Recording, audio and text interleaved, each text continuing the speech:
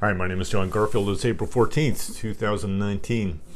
I've always had a concept of spiritual warfare that I kind of got from the Frank Peretti books. You know, the scene is like a spiritual dogfight where, you know, machine guns are blazing and every once in a while, you know, demons are seen twirling, smoking, crashing. And from a more practical standpoint, you know, my thought about, you know, spiritual forces is that you know, intercessors gathered in a room identifying the name of the principality or power or whatever, and then we would all join hands and cast the thing down, and the whole community would live happily ever after. I didn't that was mostly a theory. Okay. So that's the theme. So it's a couple nights back I had a vision for a couple who are good friends, and I got up to capture it about 1 a.m. before it evaporated. And I pushed save to see if I still believed it in the morning or if it was just too much pizza. So I passed it on to them, and it did encourage them, and since then I felt like there was a more general application. So I just changed the names to Sue and I. And I'll read it to you. It's also in your blog. So the scene was like being allowed to watch a reenactment of Jacob wrestling with what appeared to be an angel who took the form of a man. It's, you know, the location was a dusty, remote desert at night, and I was part of a large crowd watching, and I had the sense that the angel had been sent with a message, and Jacob and this man or the angel were walking together and discussing Jacob's book or his destiny. Now, Jacob was on his way back home to Esau, whom he had tricked out of his birthright, and he had a good reason to be concerned that Esau might not welcome him with open arms. So this conversation between Jacob and the angel ran its course, and the man was ready to leave. But Jacob grabbed his arm, and the negotiation wasn't finished. And the man said it was, and that's when the wrestling match started. Now, this is all a vision. You know, it's not in the Bible. It's just a vision. And just as a reminder, this is, you know, a somewhat flawed vessel, and we prophesy in part and we see in part. So take it for what it's worth, for what you paid for it. So I had this the sense that the angel took on the form of a man and was just playing along, and in reality it was somewhat staged, and he was much more powerful than Jacob and could have crushed Jacob like a bug anytime he wanted to. However, the wrestling went on a long time, and there was grunting and dust was flying, and they both got dirty, and the audience that was watching this included the Father, Jesus, the Holy Spirit, the seven spirits of God, you know, the heavenly host of angels, the cloud of witnesses. Everybody was there. And everybody was cheering for Jacob. This was like a stadium setting where there were not only viewers on the you know, in the balcony and the stadium seats, but they were like on the ceiling as well. So everyone was cheering for Jacob, and yet they also knew who the angel or the man was. There was an awareness of that. And finally the wrestling ended when the angel touched Jacob's hip, and the fight ended, and the angel conceded the blessing because of Jacob's persistence. So now the scene switched to the wedding at Canaan. In the reenactment, it was another reenactment scene, and I saw the crowd, I saw Jesus talking to Mary, I could see Jesus from behind, and I saw the expression on Jesus' face when she asked that he turn the water into wine. And I could see Mary's beauty, her stature, and I could feel the respect that she drew, and she was very well dressed in this beautiful white gown.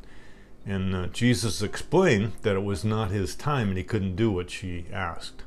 And Mary acted like she was in charge, you know, the mother, and blew right past that explanation of Jesus, you know, God with us, Emmanuel. And she caught the eye of servants who were listening to the conversation, and just politely told them to do whatever Jesus said and left. So this scene too was very well attended, and there was cheering for Mary when she turned from the conversation. But as she walked toward us, it was Sue.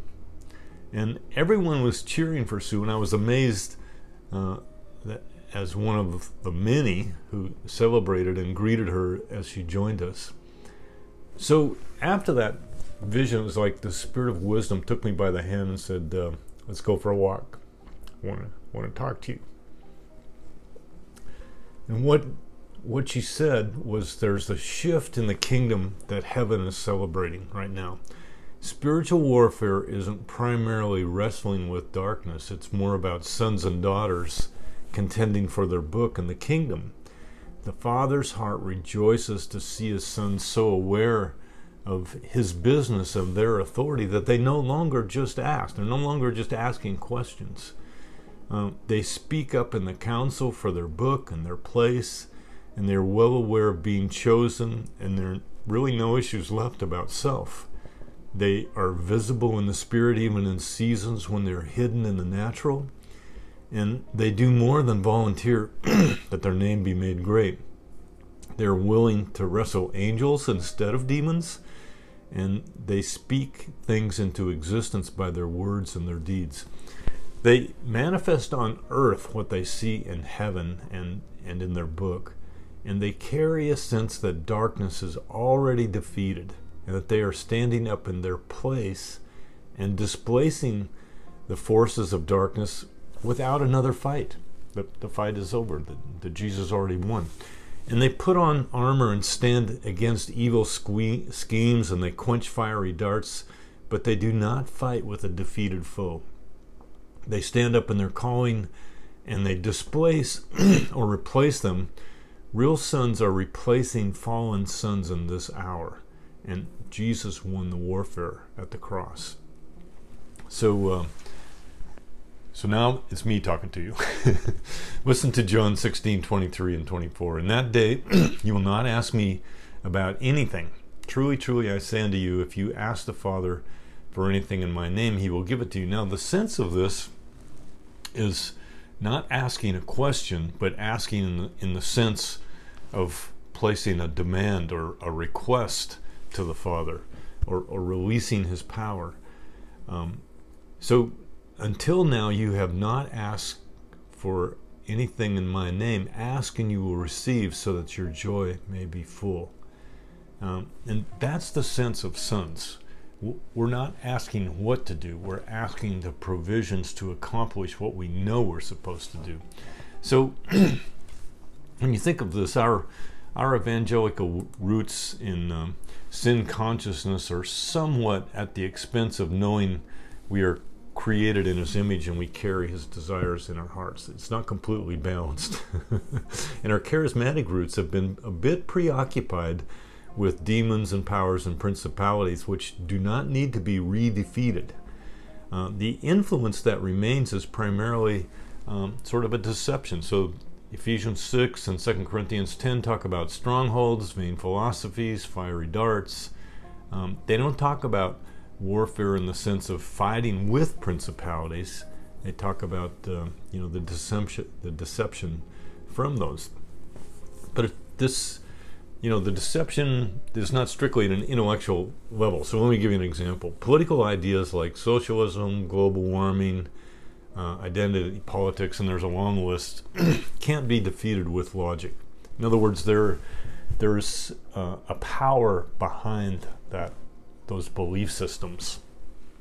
And in the same way, we cannot just put on our spiritual boxing gloves and knock out a principality. However, we do have weapons. And what we can do is stand up in our calling and shine the light of truth, the experience of love, and the persistence of faith. So warfare is real. The effects can even touch our finances, our health, and our relationships, our politics, our nation, our cities. But our job is to stand through the storm and simply resist the deception and watch it flee. And we defeat evil influences by replacing them. It's our job to occupy those 7 mountains. So we do pray, but we also engage and accomplish works and bear fruit. So yes, there really are powers and principalities and authorities and all that who do make the nations rage. A lot of things happening don't make any sense at all. But the job of sons isn't to fight with them, it's to replace them in the council and on earth. So we're not hunkered down under attack waiting for rescue. We are co-laboring with the Father to start another reformation that will turn nations back to the King of Kings. So spiritual warfare is more about contending for our book in heaven and being assertive about its implementation here on earth. The Father loves sons who are willing to contend with heaven. He loves that initiative. He loves the sense of the kingdom is taken by force, but there's some violence involved.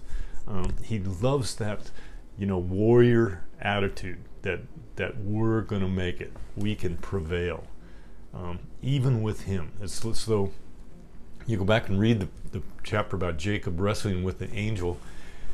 Jacob calls the angel God, if you read that passage carefully, and the angel refers to himself as God. So I don't know what you do with that, but it has some theological implications that we're being invited to contend with heaven for our inheritance, and that we have a Father who loves that kind of attitude. Have a great week. God bless.